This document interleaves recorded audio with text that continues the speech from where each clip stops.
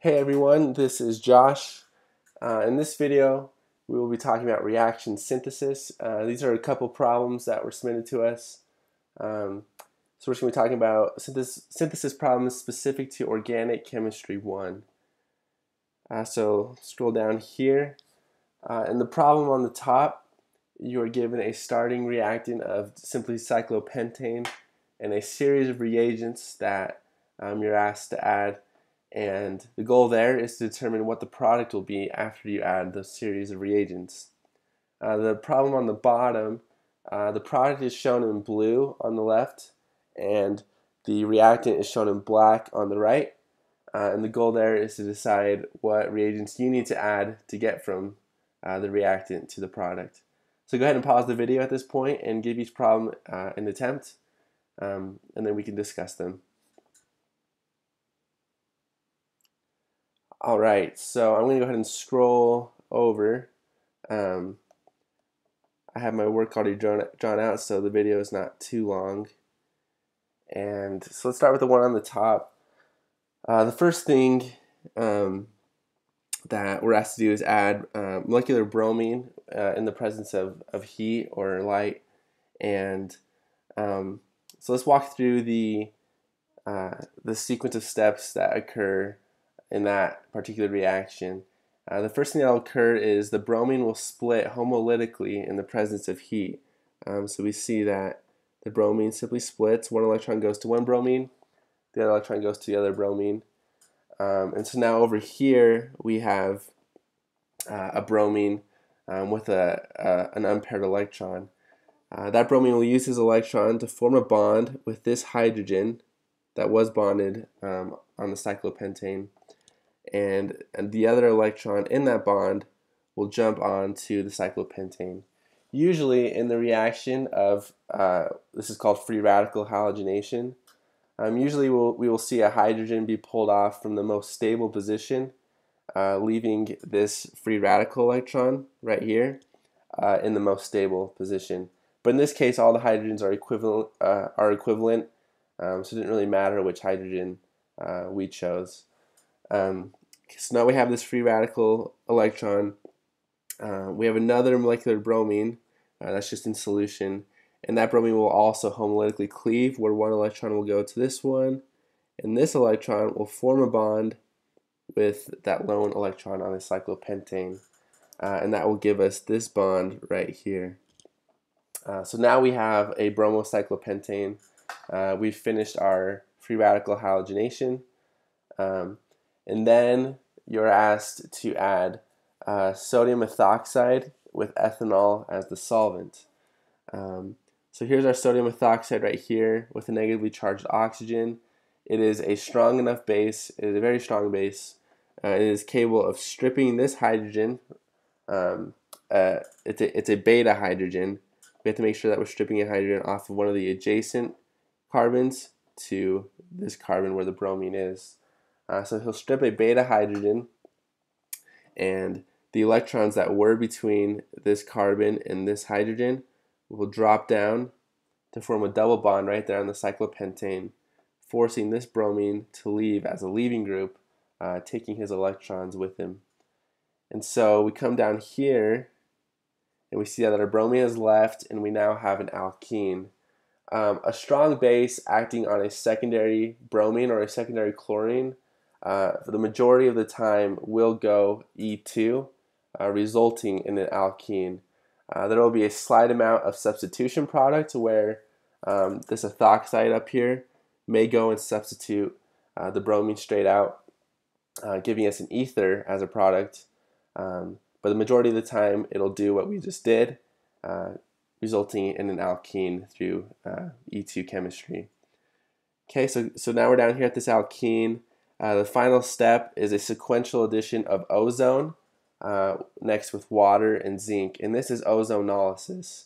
What ozonolysis accomplishes is it will split our alkene on whatever compound we're discussing, and in this case it's our cyclopentene, and on either end of where the double bond was, so on this carbon and on this carbon, it'll add a ketone or an aldehyde, depending on what kind of structure we're talking about. But in this case, we get two aldehydes on the end of our compound, and that is our ultimate product right there.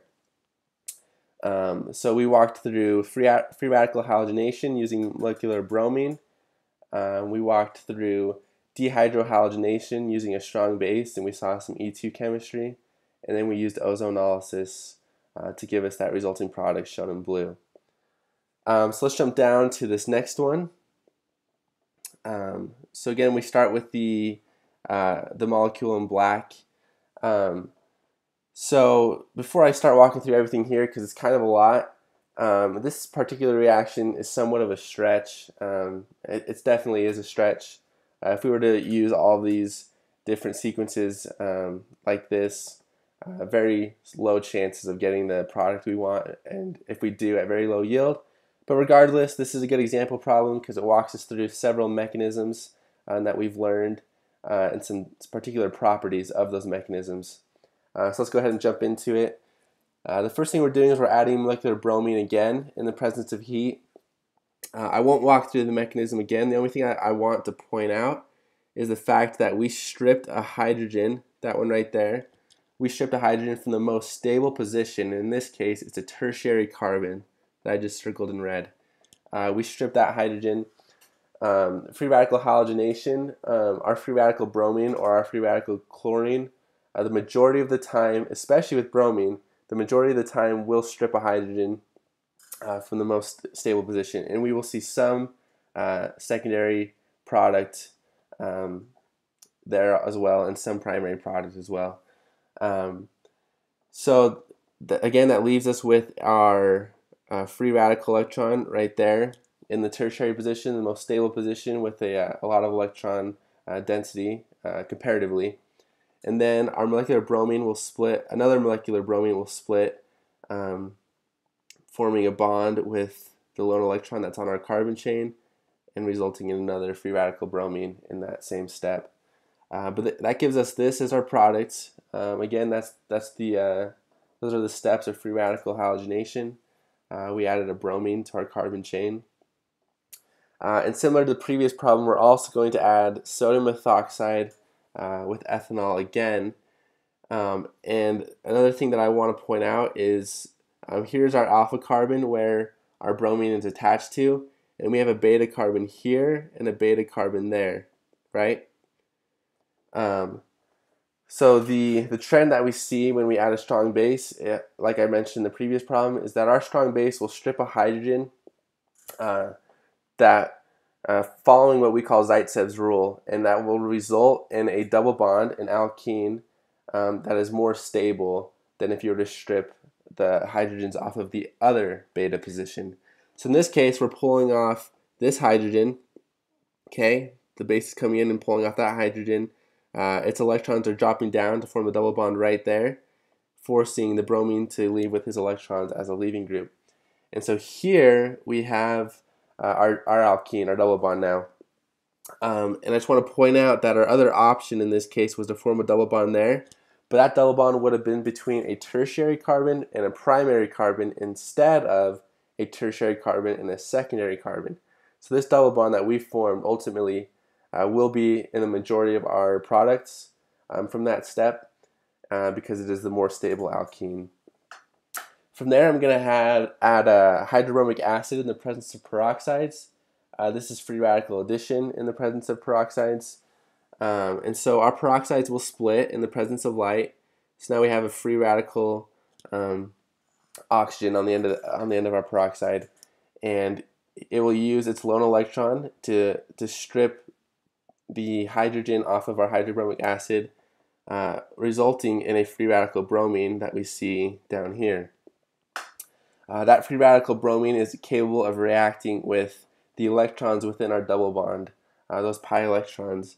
So this double bond will split, forming a bond with one of its electrons with the lone electron on bromine, and the other electron will jump down to the more stable position. Just like we talked about with free radical halogenation, that lone electron will go the majority of the time to that more stable position, and in this case it is a tertiary position.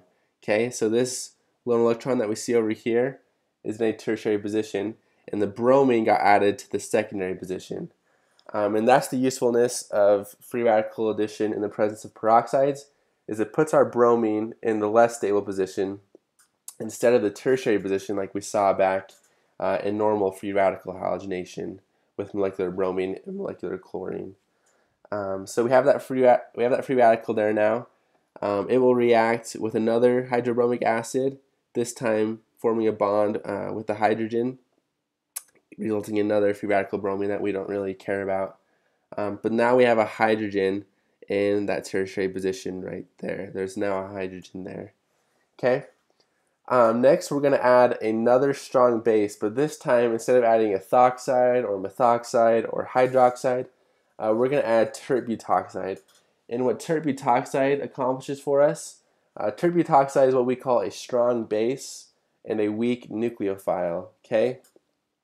And what he's able to do, because he's so bulky, because he has these bulky carbon, these bulky methyl groups on top of him, on top of the oxygen, is this base can either access this one beta hydrogen over here, or it can access these beta hydrogens over here. Tert butoxide will follow anti to Zaitsev's rule, which means the double bond that we'll see resulting the majority of the time won't be in the more stable position. It'll actually form in what we've determined the less stable position.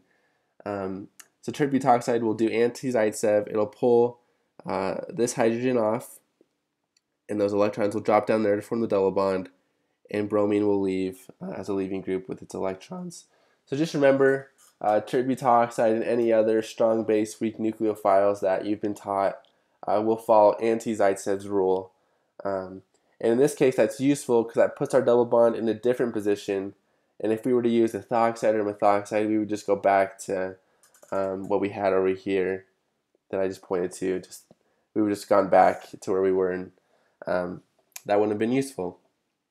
So anyway, from there we have this product from that step, and don't be tempted to try and add, do an electrophilic addition with HCl here, because that will put our chlorine back where our bromine was here, and we'll just be back to where we were again, and that's not going to accomplish anything. So what I'm going to do is I'm actually going to do hydroboronation, which will result in an alcohol, but it will put the alcohol on the end of our carbon chain instead of that secondary position that we see our bromine at previously. So in hydroboronation, here we have a boron attached to 3 hydrogens. These electrons between the boron and the hydrogen will go there to this carbon, and the electrons in the double bond are going to reach out for the boron to form a bond with that boron. So we're over here now. We see that we have a boron attached to 2 hydrogens now because the other hydrogen was bonded there. We have this base down here. We have a strong base with a negatively charged oxygen, and it'll come in and attack the boron, which is positively charged enough to let that occur, resulting in this intermediate down here. Hydroboronation, I would say, is one of the more odd arrow pushing mechanisms that I remember learning in organic chemistry 1. This step right here, we have these electrons between the carbon and the boron coming out and reaching for the oxygen, and then the hydroxide group on the very end there leaves. I know that my professor specifically wasn't able to explain, exactly why that happens. Other than that, we know what our ultimate product is, and that this arrow pushing mechanism is one of the best things that scientists have been able to deduce. So from that step, we get this as our intermediate. From there, the hydroxide group that left, it won't be the exact same one, but a hydroxide group in solution will come and pull the boron with its 2 hydrogens off of our compound, and this oxygen will take his electrons back from that. So now we have a negatively charged oxygen over here that will pull a hydrogen off of something in solution. In this case, I've drawn a water, and so pull hydrogen off. Those electrons will go jump back on there onto that oxygen, and so on and so forth. So the resulting compound from hydroboronation is a alcohol, in the primary position instead of the secondary position. We know how to add an alcohol to an alkene that will ultimately leave the alcohol in the more stable position, using water and sulfuric acid and things like that. But the thing that hydroboronation accomplishes is that it put this alcohol right here on the primary position of our carbon chain. And we'll see why that's useful, because now we're going to add the chlorine that we want to add. Don't be tempted to add HCl here. I know that adding HCl and hydrobromic acid, alkyl halide formation is one of the first mechanisms that we learned in Organic Chemistry 1. But we have to remember that hydrochloric acid will not react with a primary alcohol. Instead, you need to add SOCl2 with pyridine, and which is what I've shown here. And we're going to go ahead and walk through that arrow pushing mechanism now. So the first thing is that oxygen reaches out for the sulfur, the most positively charged atom within SOCl2, forming a bond with the sulfur, and these electrons will jump up onto the oxygen, giving us this intermediate over here. We have a positively charged oxygen there now. Don't forget your positive and negative charges. I know I haven't talked about those too much throughout this video. So pyridine will come and strip the hydrogen off of that oxygen. The oxygen will take its electrons back to become a neutral atom now. There we have this intermediate. This oxygen will drop his electrons down to form that double bond that once was there, forcing one of the chlorines to leave. Okay. We have free-floating chlorine in solution now, negatively charged. It'll come and backside attack that carbon there, forcing this SOCl2 group to leave, and this chlorine leaves in the process. And so because that chlorine came and backside attacked, it takes the position of what we've created as a good leaving group. This right here is a good leaving group now because of all the chemistry that happened previously, allowing that chlorine to come in and backside attack and ultimately take that position. And we get our product in blue. Again, this mechanism was long, a lot of steps, a lot of different things we added, but it's beneficial because it walks through different mechanisms and the properties of different ones, what rules occur and where things add and things of that nature. So thank you for submitting this video, and hopefully that helped.